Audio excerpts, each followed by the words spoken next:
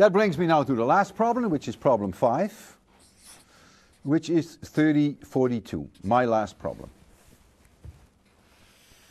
A little bit of a mathematical problem, perhaps. I have a current I here, and I have here a loop, and the loop has length L.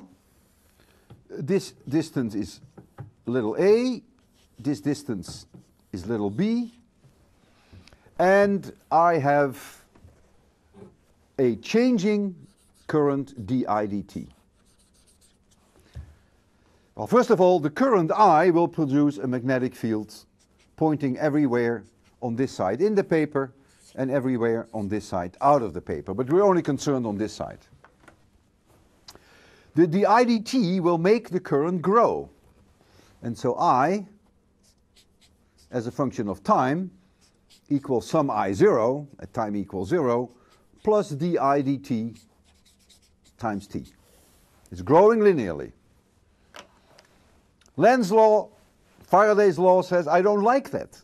I don't like this magnetic field in the paper to grow. I don't like the magnetic flux through this surface to grow. And so what does it do? It creates a B induced in this direction. How can you get a B induced in this direction? That's only possible if you have an I induced in this loop in this direction. Therefore, electric fields in the wires that contain resistance in this direction. Now, how are you going to go about it?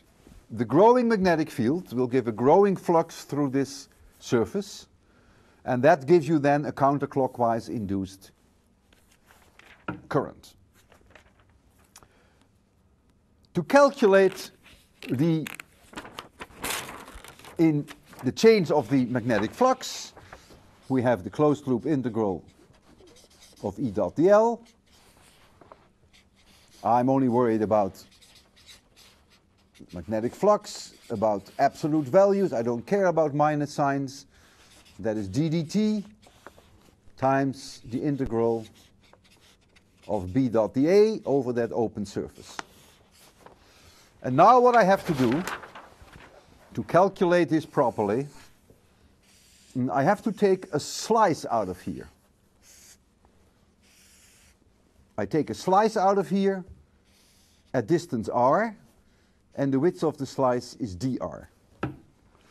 And the magnetic field at that position r, away from this wire, which current I, is something that you by now know by heart, is mu 0 I divided by 2 pi r. So the magnetic flux, the teeny weeny little magnetic flux going through this small narrow ribbon, of which dr, that d phi r, this is the magnetic flux at location r, is the magnetic field, times this surface area, since this was L, which is L dr. And so, if I do an integral of the magnetic flux, then I have to do an integral all the way from A to B of that magnetic field, L dr. This is the surface area. I integrate r from A to B, and what do I find? Mu 0 times I times L divided by 2 pi times the logarithm of B over A. Because remember, BR is inversely proportional to R.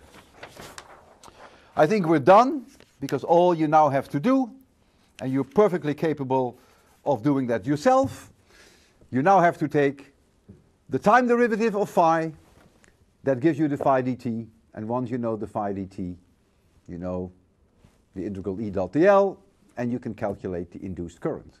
So it's simply a matter now of taking the time derivative of this one. And what you're going to see is that what is very important is the magnitude of the IDT. The larger the IDT, the larger the induced EMF in the system.